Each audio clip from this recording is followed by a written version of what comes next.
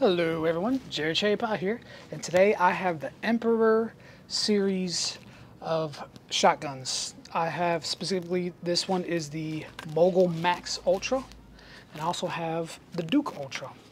The MSRP on this one is about $700 range, depends on where you find it, and let's see what you get for the money.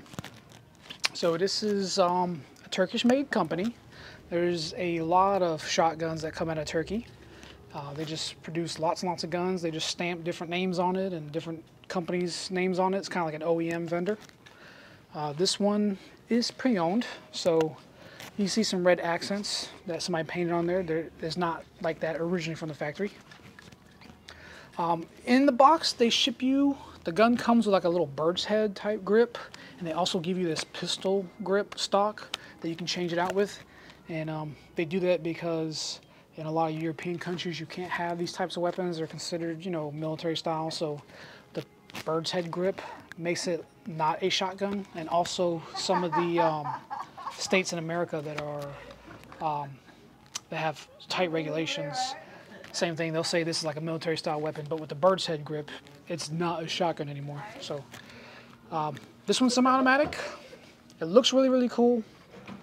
You have a lot of these little cutouts here. The gun looks very aggressive. You really can't add any attachments on any of them. They're not M-LOK. They look like it, but they're not. It does have a very, very deep cuts here, and there's like another line going all the way across. You see right here, down the middle part of the cuts. So it's a very, very sharp, very aggressive. When you're holding it like this, it really kind of hurts your fingers, so that's not really the way I would recommend to hold it. It does have Picatinny little slots on the sides and on the bottom here, and another little Picatinny section there, so definitely you should get like a vertical grip, especially with shotguns, a lot of kick on them. You can put that vertical grip there and kind of help hold the gun down. That's the way I'd recommend to hold it anyway, so having these cuts there, not really a big deal breaker. The front, this little fancy muzzle device looking thing, it's not functional. It just looks cool. There's no vents to help reduce recoil. It's not even a choked barrel, so it's just a straight smoothbore barrel.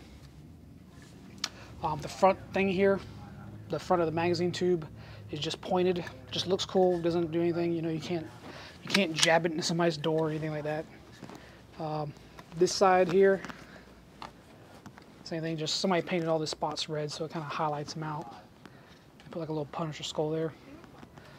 The top part does have Picatinny rail, so you can add your favorite accessories. And in the box, they do give you some flip-up sights. They're not spring-loaded. You just have to manually pick them up, and manually push them down. They do give you a pretty nice extended charging handle there, so that's nice. It'll help you grab it easier in tactical situations. It also has a last round bolt hold open, so you add ammo. Oh, well, for some reason you gotta have like fire first. But you shoot your last shot, it'll lock back automatically. So that's pretty cool. I mean, overall, the stock does have a couple little holes so you can put your extra shells there. And it is chambered for 3 inches, so you can have the big 3-inch magnum loads. It only holds about 4+1 shots though. So overall, just a decent, quality gun. And this is its younger brother, the Duke Ultra. So in the box, they usually give you this handle, and it's pre-installed. And same thing, this one does also give you in the box the option of having that pistol grip and stock attachment. But very similar. Has the cool looking muzzle device. Got like some pre-cut deep cuts on the side, on the front and the top. They're kind of like indented a little bit, but doesn't really serve any function. This one is a little more classic looking. It doesn't have any kind of crazy pointed magazine tube screw. It just basic flat. It does have some ridges up and down here, so you can get a nice good grip. Little Picatinny rail on the front. You can add your favorite vertical grip. Use your handling. This one is pump action. Easy to rack.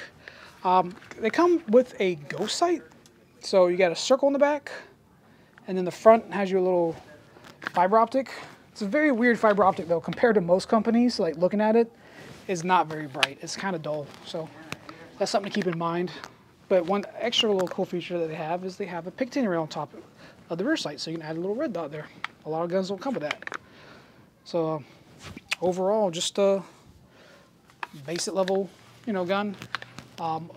There's a lot of different brands out there: Citadels, Emperor Arms. Just quick two that come off the top of my head. And again, they're all made in Turkey, so I don't know if they're made in the exact same factory or not, but they're just pumping them out like crazy. A few years ago, there were some kind of quality control issues, but they've been doing it for several years now, and they seem to be selling great. Everyone we sold never had any kind of complaints really.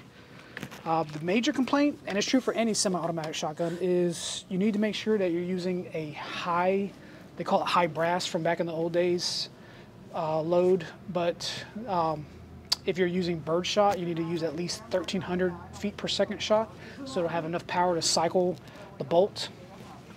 And then, of course, if you use buckshot or slugs, they just automatically have enough power that'll do it.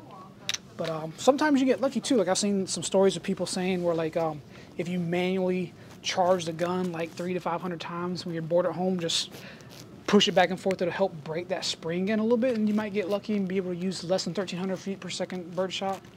But I mean, at the end of the day, you know, if you're looking at a nice Mossberg semi-auto that's $1,000 and you're looking at one that's $500, you know there's got to be sacrifices made somewhere. So let me know what you guys think. If you own any of these Turkish brands, and what's your experience with them? Or would you rather just buy nice instead of buying twice? Just save up and buy that $1,000 Mossberg instead. Thanks for watching, everybody. Be sure to hit that thumbs up and subscribe button, and I'll see you in the next one.